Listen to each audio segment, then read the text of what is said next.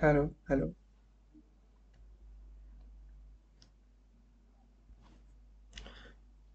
Hi. So today we'll talk about the quaternary structure of protein and the cooperative binding of hemoglobin. Okay, and that's quite important to understand the Hill equation, Hill coefficient, and how the oxygen dissociation curve. Okay, and what is the responsible factor to different model.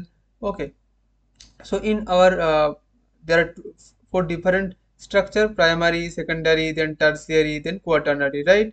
In primary structure we talk about peptide bond and some random amino acid sequence. In secondary structure we talked about alpha helix, beta plated sheet, and some collagen, something, right? Some turn, loop, so random coil. In tertiary structure we talk about protein folding and disulfide bond formation, different enzyme, PDI, PPI, chaperone that are responsible for protein folding. In quaternary structure, we will talk about uh, how the quaternary structure is actually achieved and what's the role of the quaternary structure, why we need quaternary structure of a particular protein. Okay, and that's so we can say the different kind of interaction responsible for quaternary structure, and in terms of that we will see the hemoglobin and myoglobin structure. Myoglobin is a monomer and the hemoglobin structure is quaternary structure. It has four identical, not identical, four subunit.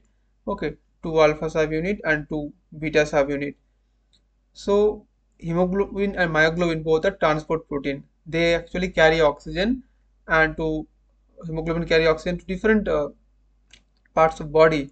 Okay, and myoglobin mainly to the muscle. So we will see one comparative study between hemoglobin and myoglobin. Hemoglobin, there is one single subunit. In case, sorry, myoglobin is single subunit. Hemoglobin is has four subunit, right? Two alpha and two beta.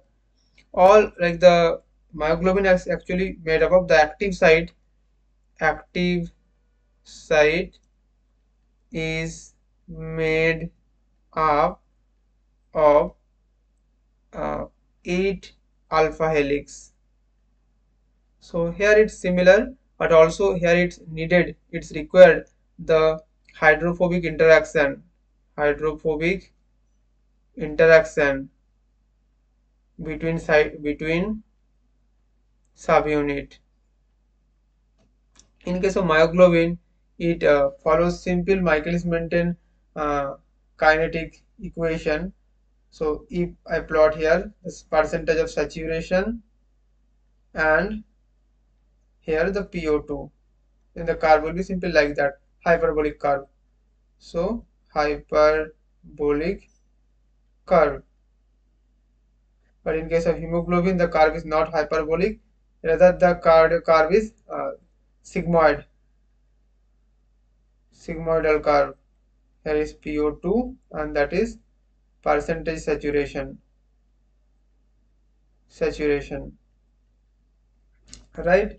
Now uh, we have to see the heme structure and how the oxygen that bind to heme is stabilized by uh, different amino acid. So generally heme is just inside the just engraft inside the alpha helix. Okay, so we will in a pyral ring, it's a pyral ring, right? Four pyral ring are attached here. You have to just something random for pyral ring. It's just some beautiful structure. Okay, and this for this beautiful structure actually we are surviving. That's so this is histidine 93. Here oxygen is there, and this oxygen is stabilized by another histidine of the hemoglobin. Hemoglobin means heme plus globin. Heme is the prosthetic group, and globin is a protein that carries the oxygen, right? Oxygen is actually attached to the heme group, and it's stabilized by histidine 64. That histidine is called distal histidine, and that histidine is called proximal histidine, right? So the distal histidine role is to stabilize bound O2. Okay, now you can assume some kind of helix things are there. Okay, uh, so for hemoglobin binding curve, there are two kind of things. It is quite allosteric regulator. So there are four subunit of hemoglobin, right? Now assume that you have four group of friends, and one friend want to do make some tour or something. Then he is convincing other friend, and the other friend is convinced. Okay, now they will convince one each other. Okay, that is cooperative binding. So O2 binding to hemoglobin, it's cooperative. Cooperative. Cooperative means binding to first O2 bind to one subunit, then it make it more relaxed, and simultaneously all the like for the other subunit also feel relaxed state, and then it will also bind to oxygen. Okay, so now suppose earlier it was relaxed and then it is relaxed, and it is tensed condition. So sorry, hemoglobin has two condition. One is R, one is T. The R is relaxed state, and T is taut. That is the quite tight state, you can say.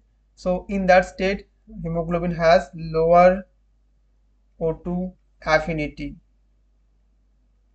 In R state, hemoglobin has higher O2 affinity. Okay, so the main sole purpose is that you need hemoglobin because the partial pressure of oxygen in our body is different. You have to take from outside. There the partial pressure is different. You have to release the oxygen in our body. The partial pressure is different there. So in generally in relaxed state the oxygen bind to the hemoglobin, and in tight state the oxygen is released from the hemoglobin. Okay, so the hemoglobin saturation curve generally something looks like that. Okay, that is percentage of saturation, and that is PO2. But this graph is shifted sometimes. What does it mean if the graph is shifted? Suppose the graph is shifted to that,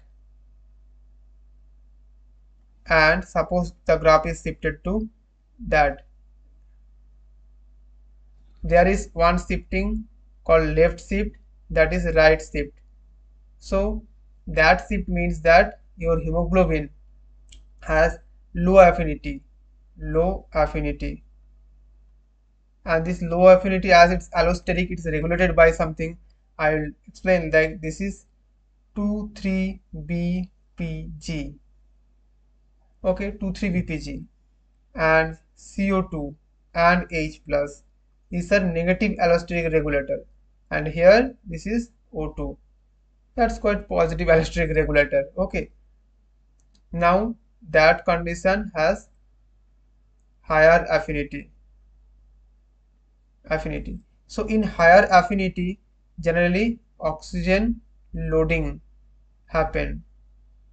In lower affinity, oxygen unloading. That's very important thing to understand. Suppose in outside you the oxygen affinity is higher, that means your hemoglobin can bind to more oxygen, and I know inside your body due to certain circumstances your hemoglobin will release oxygen and your body will get oxygen, right? What is the negative regulator? 23bpg, CO2 and H plus. Okay, all these things actually uh, just reduce the binding of hemoglobin to O2, reduce the affinity. Okay, so in 23bpg, the one molecule of 23bpg bind, sorry, bind to the central cavity, bind to central cavity of hemoglobin. This is very important. People can ask you how many bpg can bind to central cavity of hemoglobin.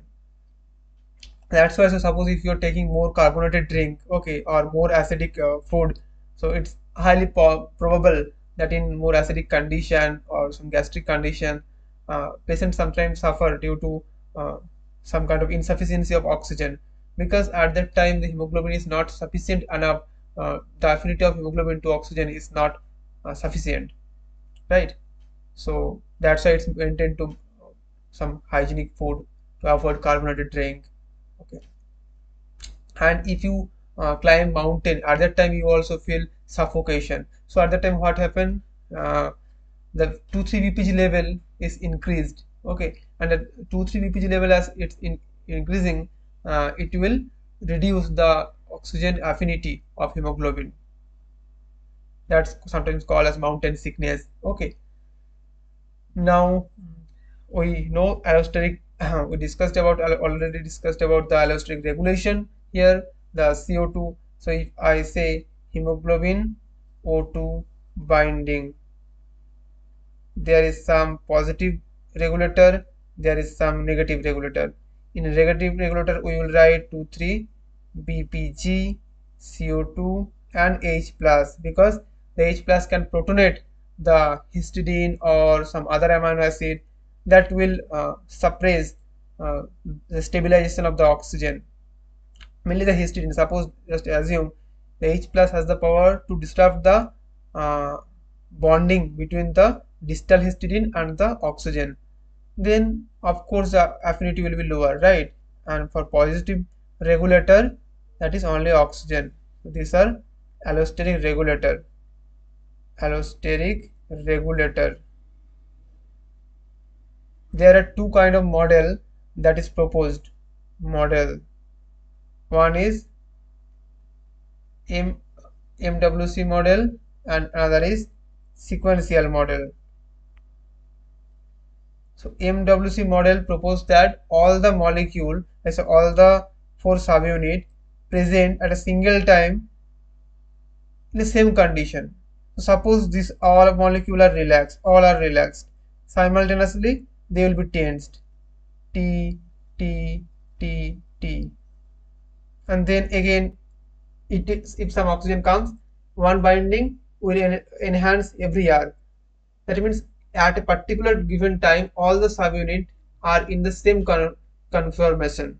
But the sequential model is proposing that no, it's not like that. One subunit is first attaching to oxygen and then it's altering the other structure so that now it is relaxed and it can bind to more oxygen. Okay, so there is some equation. We will see how, what is Hill equation. So the Hill equation is basically the dissociation between oxygen and hemoglobin. So first we will see about the equation for myoglobin, and then we can generalize that equation for hemoglobin. Myoglobin O2 dissociation. Because the dissociation is important. Suppose if the binding is much more but the oxygen is not dissociating, then there is no use, right? What you can do with more oxygen if your body is not getting oxygen, and if the oxygen is not dissociating, that means your body is not getting oxygen, of course. So generally MbO2, that will leads to Mb plus O2. I am writing the it Kd. Okay, it's better if we take one new page. MbO2 is dissociating Kd Mb plus O2, and now I can write Kd as Mb. Mb is a free myoglobin, right? O2 and then MbO2. MbO2 means the myoglobin that's bound to oxygen. That's true. Now for if I want to write Y, that is fraction of saturation. Fraction of saturation. What I will write? Number of binding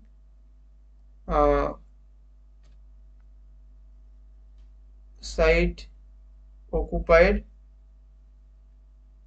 divided by total number of binding site.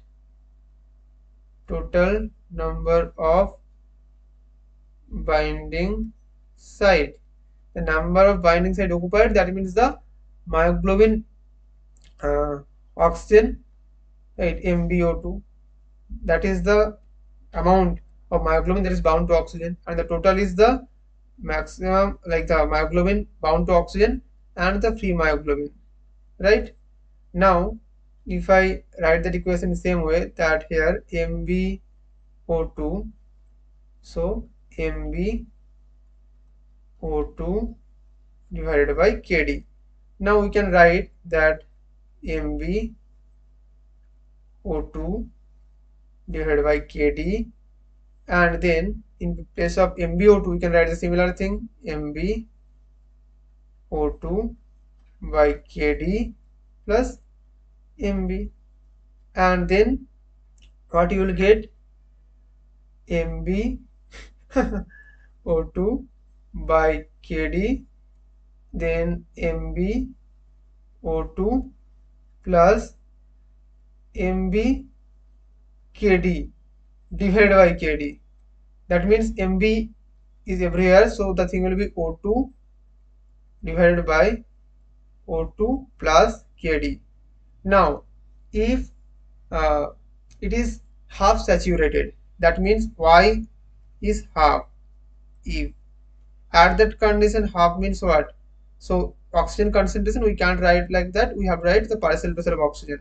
So PO2 and Kd, then the Kd equals to PO2, and we will mention as P50. So we can write it as PO2 divided by PO2 plus P50 O2. That is the saturation, okay, fraction of saturation. You can derive it for hemoglobin as well. So the thing you need to know the dissociation equation. Okay. So for hemoglobin we can write similar way, because in case of myoglobin only one subunit is binding to one oxygen, but in case of hemoglobin that is binding to n number of oxygen, or suppose 4 or something. So in case of hemoglobin we can write uh, PO2 N PO2 N plus P50 N for hemoglobin, right? Now for myoglobin, as we see here, Y equals to PO2 divided by PO2 plus P50. That means 1 minus Y, it will be 1 minus PO2 divided by PO2 plus P50. That means P50 by PO2 plus P50. That is the 1 minus Y. So if you do Y by 1 minus 1, that will be PO2 by P50. Now if you take log of both sides, log Y by 1 minus Y is equals to log PO2 minus log P50. This is a straightforward equation, mx plus c. That is the straight line equation. So if you take the equation like that, it will be n equals to 1 here, and in that direction log Y by 1 minus Y, in that direction you can write log PO2. And for hemoglobin, this is for myoglobin.